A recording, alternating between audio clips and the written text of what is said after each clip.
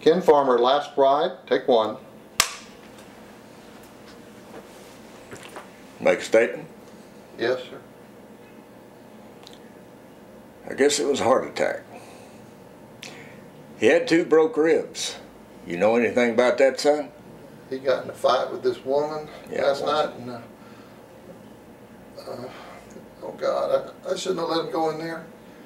He was feeling so bad. I let him drink whiskey and moonshine and beer, and then I left him for a little while. I'm so sorry, Mr. O'Keefe. Rode with him for 6 years. Worked with him for 10. This ain't the first time this happened. I can promise you that. He did it himself. He didn't need no help from you or anybody else. You understand? What's going to happen now? Take him back to Alabama, I guess. You going to need a driver? No, we'll handle it. You need to steer clear of that vulture fight that's about to break out. Wish the hell I could. Believe I owe you some money. No, sir. I won't take it. I didn't earn it. I didn't do what you hired me to do. You did what he wanted, son.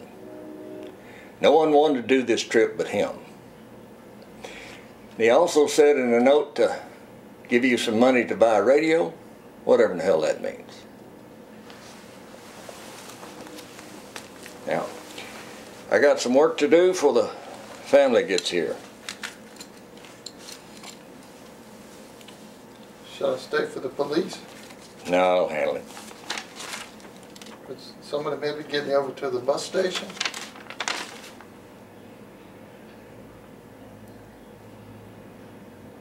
Well, you can get there yourself, son.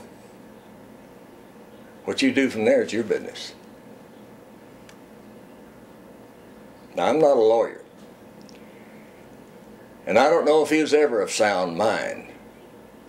But this is his signature. Which makes you the new owner of that automobile there. I reckon something went right out there. I can't. Why not? Hell, it was his to give. There's gonna be plenty left over for the family to fight over. Trust me. Should I just go back there? You can do whatever in the hell you want. But I'd do it pretty damn quick if I was you. Thank you, Mr. Combs. You done good.